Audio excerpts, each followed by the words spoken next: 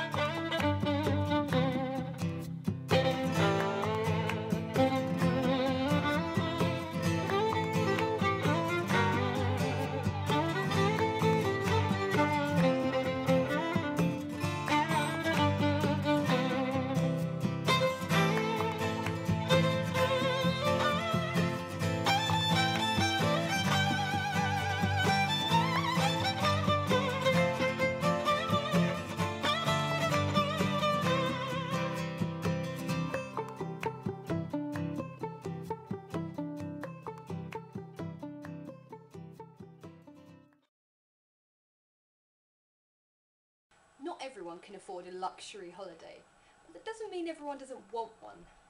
Some very clever people have realised this and come up with some very creative ways of getting you from one continent to the next, saving you thousands of pounds in the process. I shall attempt as many as possible in a wide range of countries and review what I've found.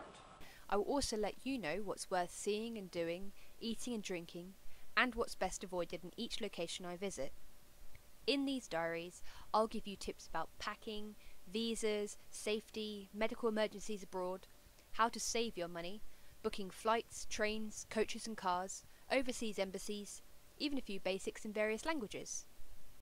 Don't get me wrong, I love England. I love pretty much everything stereotypically British.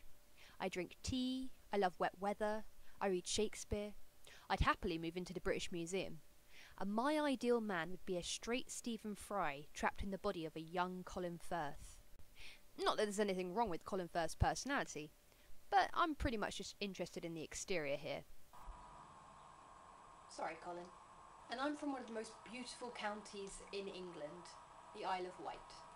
Whilst it's famous mostly for being that place stuck in the 1950s that your folks dragged you to on an ill-advised camping trip when you were a kid, this tiny island has grown up to become the hub of artisan crafts, live music and comedy, with virtually no crime rate and some of the cleanest, most picturesque beaches in the world.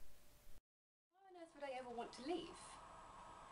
I've decided there's just too much in this big wide world that I want to see and do. I've always wanted to travel, for as long as I can remember. I want to learn as much as I can about other cultures, landscapes, languages, religions and ways of life. But I don't want to break the bank. As a writer and an artist, I've never been filthy rich. I've never even been slightly grubby well off, nor will I be. Unless of course one of my books hits the jackpot like J.K. Rowling. Here's hoping. But I'm determined not to let money dictate where and when I travel. I decided shortly after Christmas 2013 that it was time to start my journey. After a truly awful year where I lost pretty much everything in quick succession, life savings, day job, flat, partner of 6 years, etc., I made a new plan, and it was going to start in Ireland. The grass is always greener on the other side. This English saying could have been invented for Ireland, as it is commonly known as the Emerald Isle. The artist in me quite liked the imagery of setting off from the Isle of Wight to the Emerald one. I've always had a longing to visit Ireland. Even before the movie P.S. I Love You convinced moviegoers worldwide that it's the only place where you could get over heartbreak, have a fresh start, find a new love of your life, and somehow sort out your career and every other aspect of your life simultaneously. Whilst that all sounds phenomenal, albeit heavily unrealistic, I mostly wanted to go to get back to nature. So that successfully made me sound like a crazy hippie. I am. But in order to keep this trip as cost effective as possible, I chose to try out WWOOFing. This stands for Worldwide Opportunities on Organic Farms, and is one of the ingenious organisations I shall be trying, testing, and telling you all about how participating in them can assist your travel. The basic system is a near money-free arrangement, where you apply to stay on organic farms in countries all over the world in exchange for your help. You agree with your host how many hours and how many days of agricultural or domestic work you will do in exchange for free meals and board. You need to pay for your travel to the farm's destination and any relevant travel insurance, but other than that, it's pretty much free, making it a very cheap way to see the world. This system also allows you to meet great people, try completely new experiences, and learn how to live more environmentally friendly. I figured, what better place to start an abroad study of farming than a place famous for its beautiful rural lands and very changeable weather.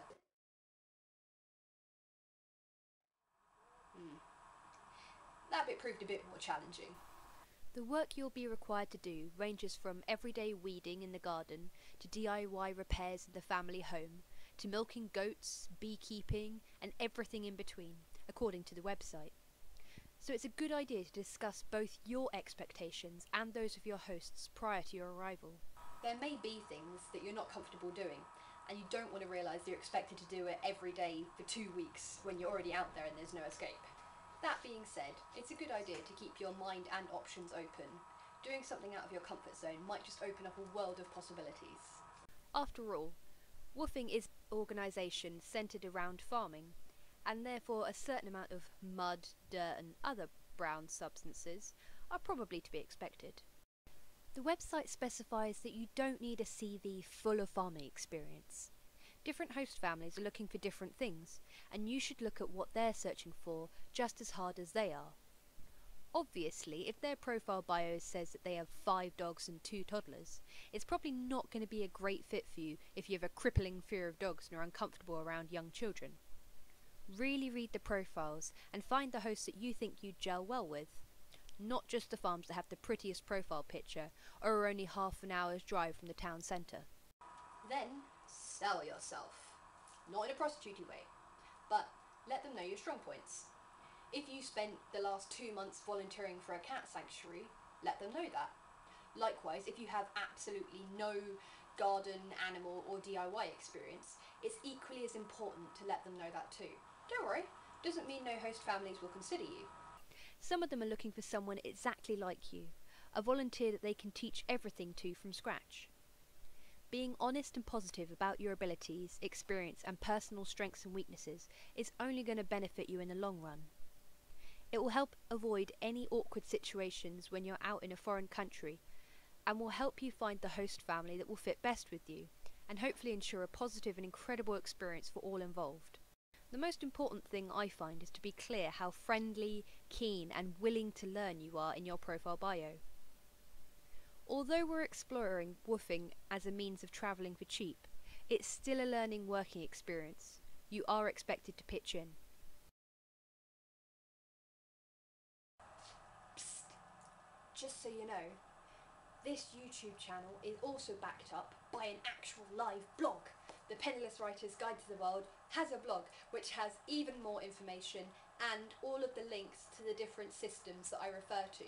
So if you want to try it out yourself, go and have a look at the blog, and you can go visit the websites that I talk about, and you can have a look for yourself and see what you want to do and what you want to try.